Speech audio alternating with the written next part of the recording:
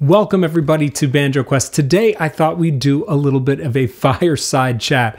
This topic has been coming up more and more with my students and people that I've been interacting with online, and I just wanted to at least set the record straight from my perspective and my approach to this very contentious subject, and that is, of course, about tablature. What I've been hearing from people is that tab is bad, and that if you use tab, you can't learn well, you can't play musically, you can't be authentic in the music, and I wanted to set the record straight from my perspective as a musician and as somebody who teaches people every day. Now, I've had a couple students even roll in recently who say that they don't want to have anything to do with tab.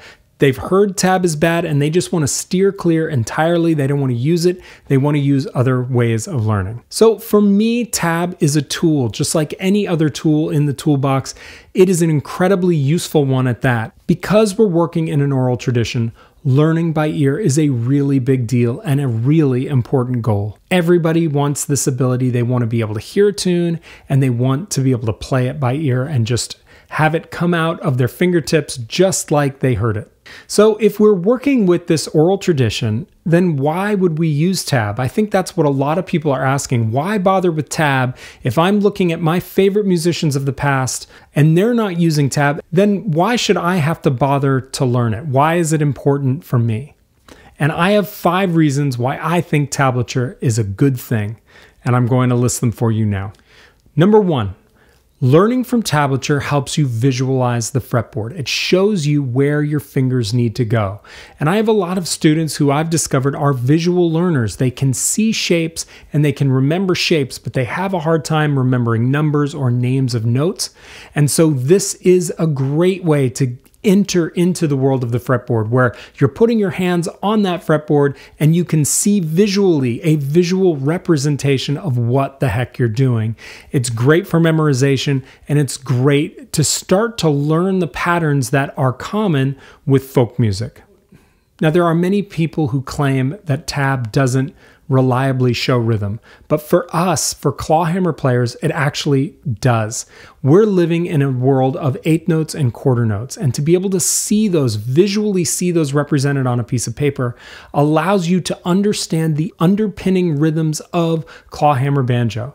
And if you can understand that, the world of clawhammer really is wide open to you. If you can understand basic rhythms like a double thumbing pattern compared to a bum diddy pattern, that really reveals the entire world of clawhammer to you, and seeing that represented on a page can really make the light bulb go off. When a player has the ability to read and write tab, you can start to compile a visual dictionary of tunes and phrases. So when you start to struggle with a certain phrase, you can track that phrase, you can write it out, and you can refer to it. It can help you really stay on target.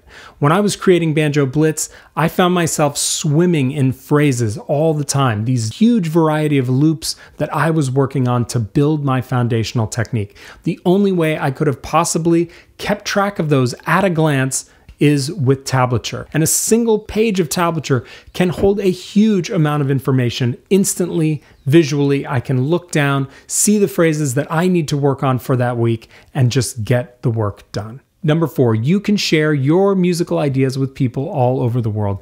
Tablature has become a standard way to communicate musical ideas. And likewise, I can pick up Banjo Newsletter and I can see my favorite banjo player tabbing out their musical ideas, and I can get a glimpse into the way their mind works. That is incredibly valuable to me. Number 5, and I think this is the most important point, tablature makes music accessible to everyone. So if somebody walks in here with no musical background, I can hand them a banjo, and within 45 minutes, I can show them the banjo basics, and then I can save that last 15 minutes to show them how to read tablature, and then I can send them out into the world and they will have access to thousands and thousands of tunes. I think this is incredible that somebody with no musical background can get that understanding of the music so quickly. And to be able to step up and have no prior musical background and then leave an hour-long lesson with this enriched understanding and ability to go out there in the world and find tunes that they love and potentially learn them from tablature and share them with others, to me, that helps keep old-time music vital, and alive. Now, does this mean that I recommend a 100% tab-based diet for a banjo player? No, absolutely not. If you only have one tool and that tool is a hammer, then every problem you face begins to look like a nail. And that's not the kind of musician you want to be. If you're finding yourself overly reliant on tab, for example, if you can't play music without looking at a sheet of paper, there is a problem that you need to solve, and tab is only going to make it worse. You need to spend some time away from the paper. So don't come away from this Tablature Manifesto and think that I think tab is the be-all and end-all. I think of it as one aspect. If you think of your musical life as a gem that you're slowly refining over time, you can think of tablature use as cutting one facet of that gem. Just like any beautiful thing, you can't just work on one side. You need to approach it from lots of different angles. So tablature is one side, but it's not the only side of you as a musician. And one thing to think about is that when you are using tab, that is just your beginning point. It's your starting place. It's the entry into the race.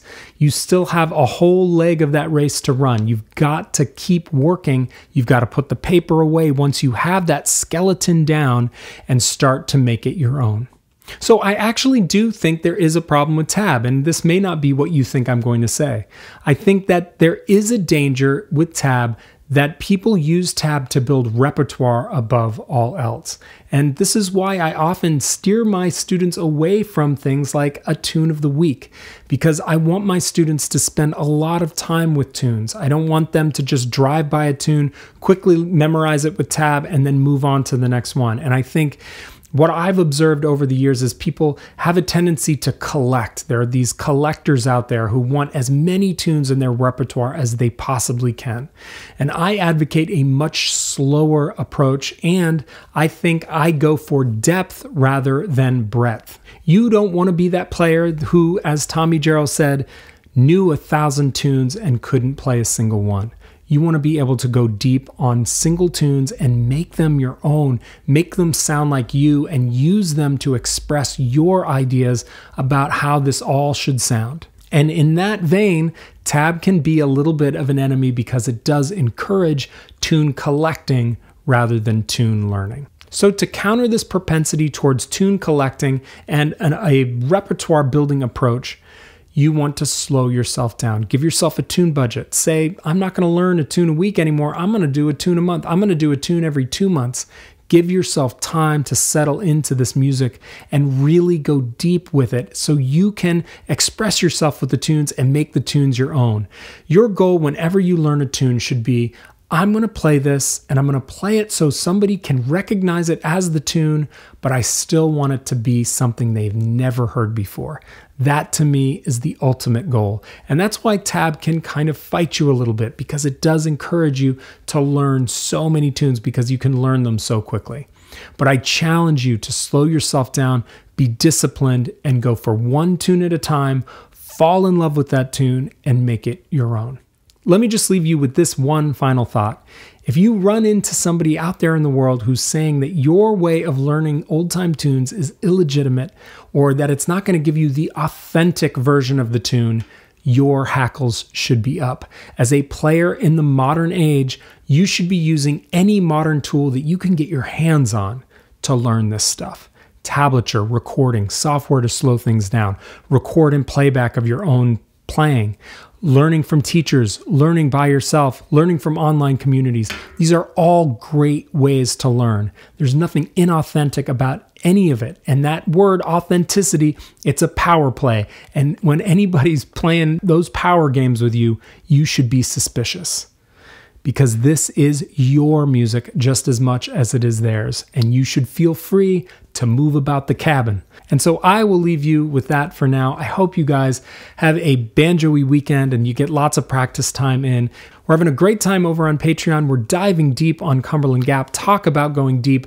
We are learning multiple versions of the song. We're learning how to create variations. And this week I showed some secrets on how to make vocals really pop in an arrangement like Cumberland Gap. So hop on over there if you want more of that material and plenty of tablature. And I will see you right here next week on Banjo Quest.